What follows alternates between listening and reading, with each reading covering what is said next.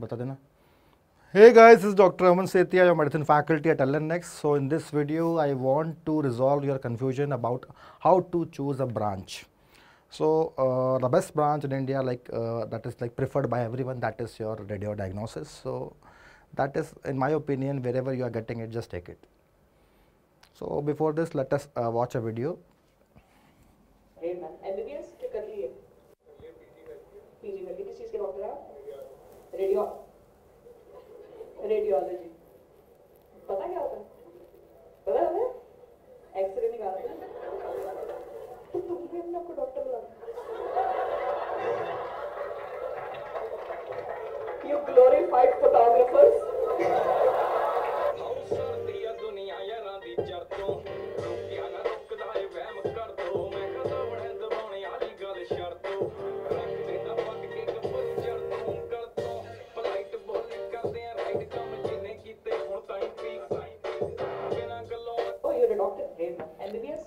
Okay guys, so come back to our main thing, this is what she's knowing nothing about this branch. So to avoid such stupid confusion, like these are people, those who create nonsense in the environment. So let us start our discussion with the branch versus career versus your college. So understand this thing, there are two things like branch and college. So depending on what branch you choose, so in my opinion, I just like, it may be different from others, but I am just trying to give you an honest opinion. This branch is like your wife or your husband, and college is like the I can say the venue of your marriage. So after few years, let's suppose after 10 years, 20 years, 30 years, nobody will ask you like what was your venue of your marriage, but people will ask you like what is your speciality. That's very, very important. So I know this is the peak time. You have to choose your branch wisely. There are many students, always they make a mistake in choosing, they choose a wrong branch, then like they are frustrated, they end up in frustration. So to avoid this, let us discuss the pros and cons of each and every branch. So I'll be talking here about the clinical branches, because these are those branches which are highly preferred in India. So starting with the first one, the top branch of our country, that is radiodiagnosis. So you can see a lot of pros, that is there is huge money. So starting salary, you can easily get a good salary, means there will be around 3 to 3.5 lakhs in the beginning. That's very, very decent salary. Then you can see a decent work-life balance, there is less stress. And branch, and you can see like it is a very top and well reputed branch. We call them doctor of doctors. So this is like, again, I'm telling you the same thing, wherever you are getting it, this is the best branch, radiodiagnosis. If you talk about cons, like again, we have few cons, like private setup is expensive, but again, you are a doctor, you can easily get a loan from this. So in my opinion, what I will say, in my opinion, if I want to give my opinion, there are no cons, only pros. So that is the branch called radiodiagnosis. Okay, coming to next one, general medicine, so which is my specialty. So pros is like a good money. Job opportunities are very decent. This is very, very important point. Means wherever you are, you will get a lot of calls कि यहाँ job कर लो, वहाँ job कर लो, इतने पैसे मिल जाएंगे, तो means आपको जॉब के लिए भागना नहीं है. Again, if you are settling your career in a second tier or third tier city, अगर आप एक छोटे टाउन में रहना चाहते हो, remember this MD medicine is king of the hospital. But again, there is a huge competition and there is high demand of super specialty in metro cities. So this is very, very important. Because understand, if you are living in place like Delhi, Mumbai, Jaipur, or big places like Chennai, Bangalore, in these places, remember, अगर आपको पेट में दर्द हो रहा है, people will prefer gastroenterologist. That's very, very important. Again, a second cons will be like the 3 years of PG journey will be loaded with stress. There will be many night duties, so workload is more. But again, if you want to settle your career, I can say in a good, in a second tier city, or I can say suppose in a town, then you can make huge money in this branch. Coming to third one, pediatrics. So pediatrics, again, it is considered a relatively an end branch. So there are few branches which I will say like medicine, surgery, gynae, pediatrics. These are branches which are called evergreen branch. So again, it is the benefit of this branch is like there is good money. Then you can see the best benefit, I can see like it is considered relatively end branch. So compared when we compare this to medicine, it's relatively an end branch. There are good job opportunities and it's considered an evergreen branch. Now coming to cons, like again, there is a workload more and there is increasing competition, but again, these are not that cons. Okay, coming to next, that is dermatology. Only one cons I could see, that is less seats available. Rest, there is no cons in this branch. All are benefit, means there is good money, no emergency, no stress, a good work-life balance, and it's considered a top and reputed branch. So this is like, these are the benefits of dermatology. Coming to general surgery, which many of you are thinking to take, so understand this general surgery. Again, pros, there is a good money. Like medicine, here also, आपको घर बैठे job मिल जाएगी, but there is a good surgeon swag. So then you can see the cons is, again, if you are living in a metro city, so medicine surgery almost they carry same disadvantage. So अगर आप metro city में रह रहे हो, then there is a need to do super specialty. Then remember, this is like I can say setup is difficult, and there is it's more responsible, and sometimes there are some trauma cases, emergency surgery, so they are risky patient.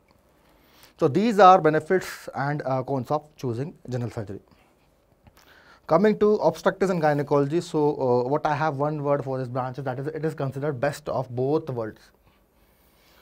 It is the only branch where you will get benefit of both medicine as well as surgery. So आप दवाई भी लिखोगे medicine जैसे, आप surgery भी करोगे, you will do C-section, you will do normal delivery. So that is like again good money, job is good, घर बैठ के आपको job मिल जाएगी, well reputed branch. But again we have some cons, like there is more workload, there are emergencies, more sensitive cases, sometimes you will see there are many complicated pregnancies. So that is the cons, and there are many night duties. So many people, they get frustrated when they choose their career in gynecology.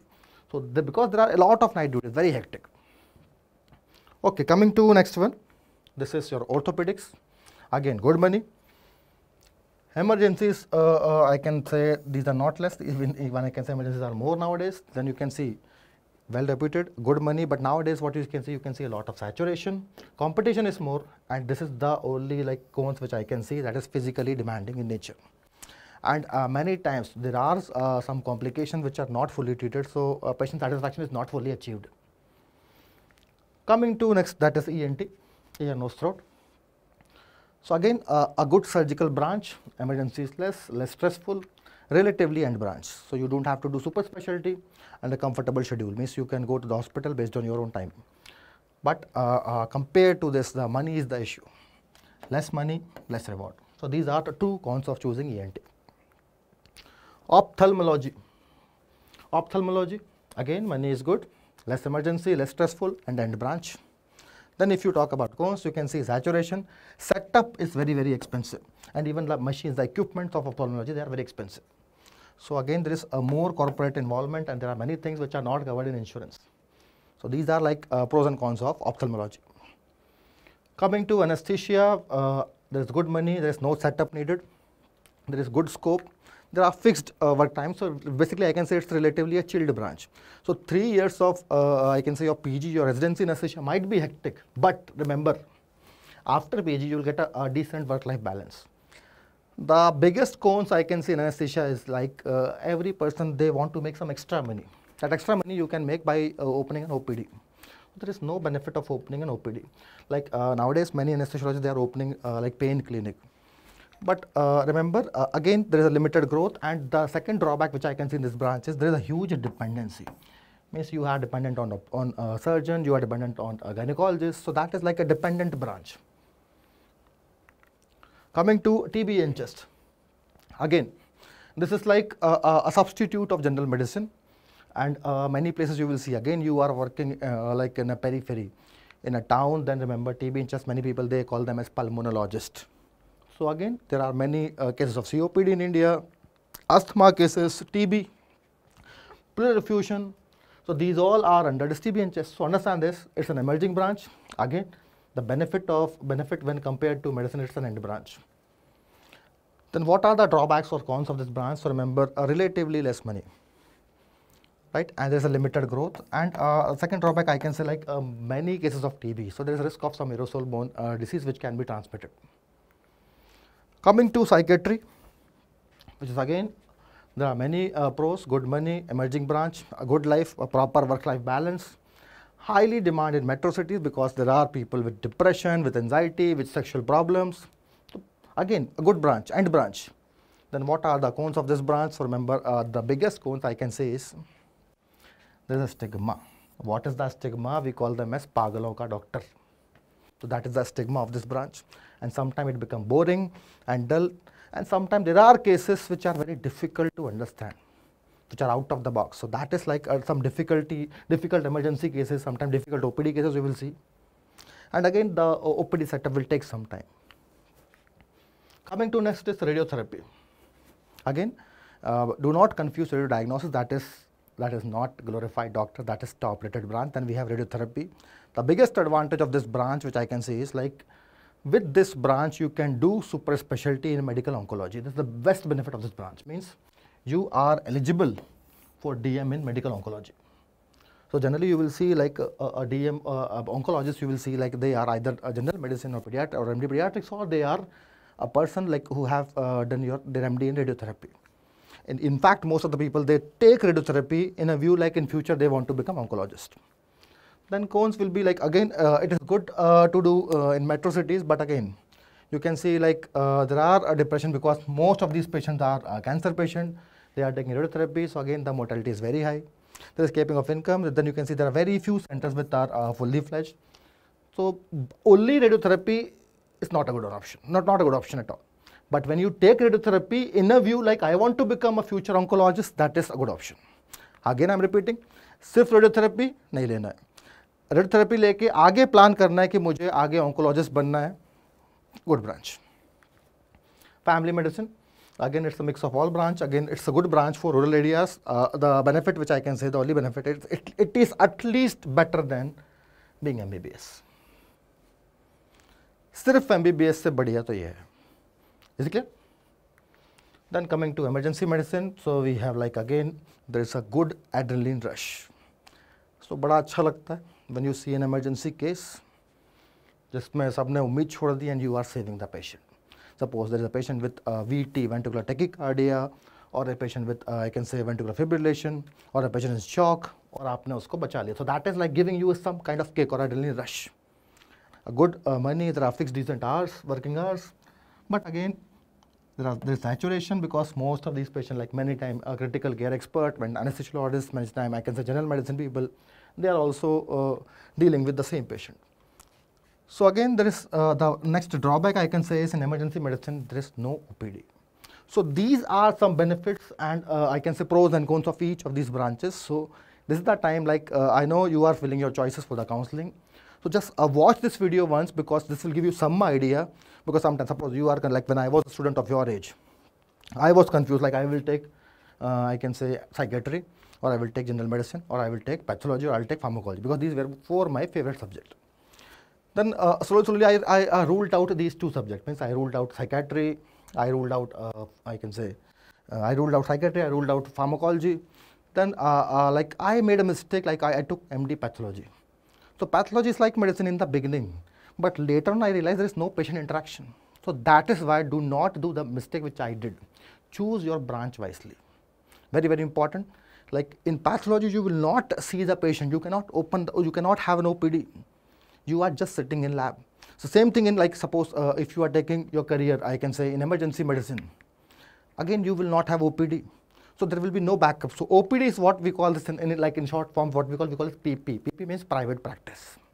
So that is something which is an additional income, which like after your tenure of life, you will realize that there are many doctors, ultimately they are settling them in private practice. Is clear? So again, these are the pros and cons of clinical branch, and these are the branches I know which you are filling in your choices. So this is again an important video. If you want me to make a video non-clinical branch, so you can put in the comment box. I'll try to make the pros and cons of non-clinical branches. Thank you so much. Just remember one thing, like whatever branch you feel, like I like this, I can do a wonder in this, take that branch. This is from my side. All the best. Keep working hard. Bye-bye.